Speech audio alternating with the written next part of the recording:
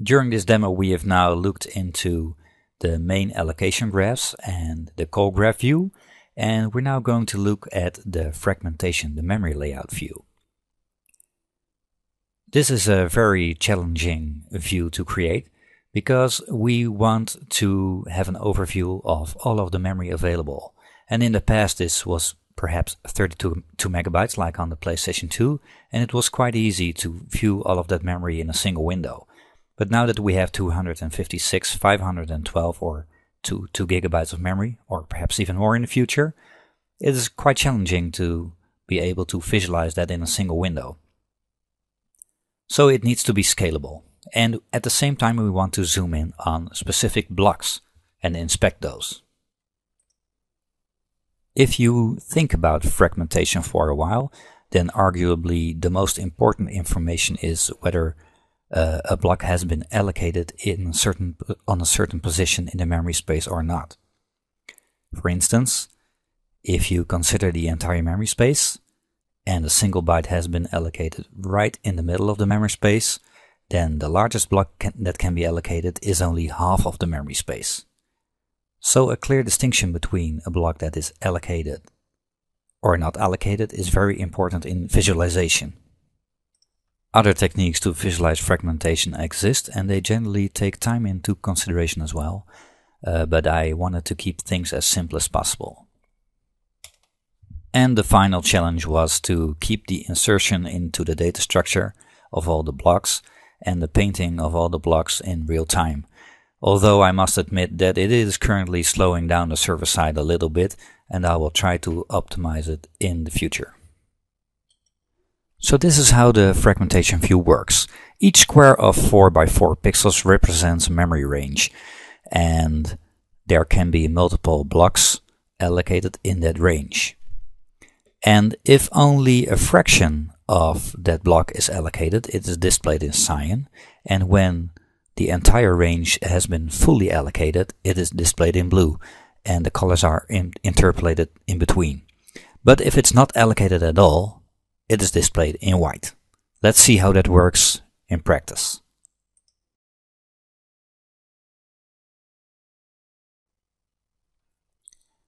The memory layout view is located in the top right. Let's open up a session that we've recorded earlier.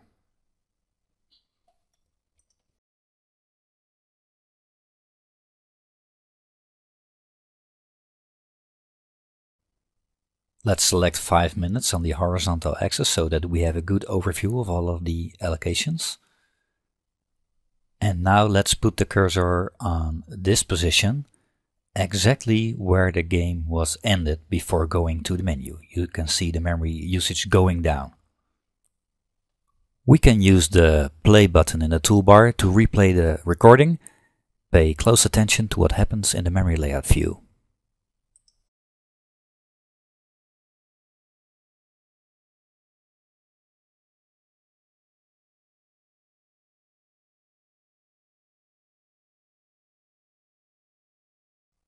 I'm going to stop it right here before we go into the menu.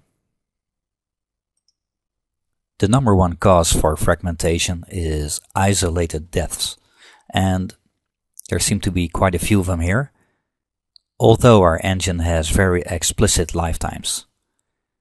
If we move over a block, we can see the block, the range, and we can double-click to inspect those blocks. Let's click one of those blocks and open up the block inspect form.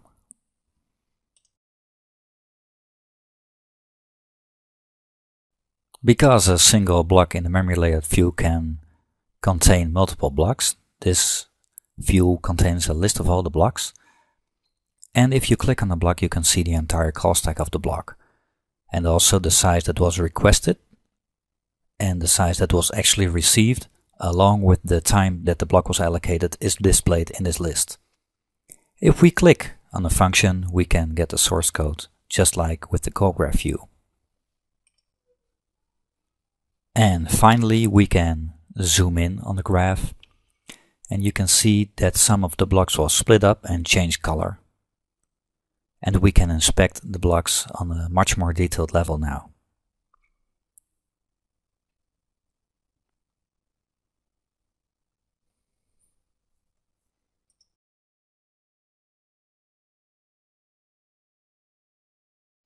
The last view that I would like to demonstrate is the bucket graph view.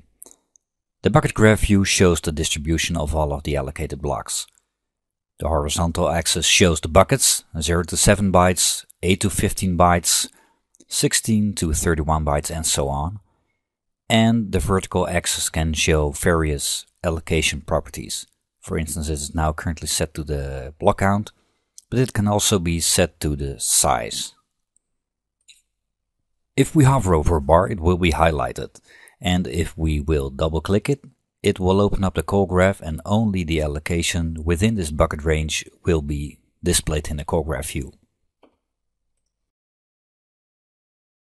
For almost any memory manager, there is a difference between the size that was requested by the client and the size that was received.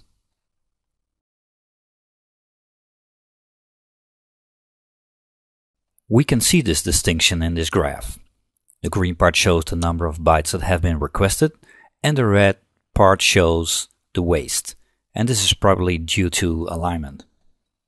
We can also view the waste independently, and in our case, we can see that there are actually several megabytes wasted purely due to alignment overhead. Very interesting. It is very well possible that the default distribution on this horizontal axis will not suffice, so we have several presets and you can create your own preset as well. Let's create a custom preset by clicking the graph icon on the right side of the presets.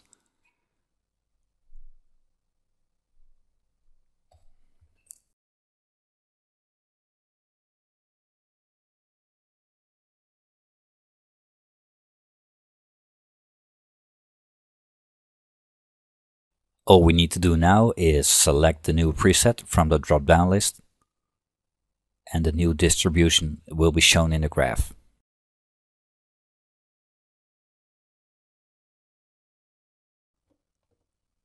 To wrap up, I would like to show you some of the IDs I have. I would certainly like to visualize the sections in the application better by sending over markers, and I would visualize those in the main allocation graphs. Also, it would be very convenient to perform comparisons between sessions. All of the addresses have been changed, so that's not that easy. I think I would have to do it by using a string lookup of the functions, and that way you could easily check how many geometry, how many textures or any other resources have been allocated from week to week. Some other tools are already quite good at finding memory errors. I could probably do that as well. And I'm quite intrigued by the idea of visualizing locality of reference, if that is at all possible. Thank you very much for watching this video. I hope you enjoyed it. If you are interested in some of the more technical details, I wrote several articles about this subject for Gamasutra, so you might want to check those out. And finally, I would like to thank the Blue Engine team and everyone else at Vanguard Games.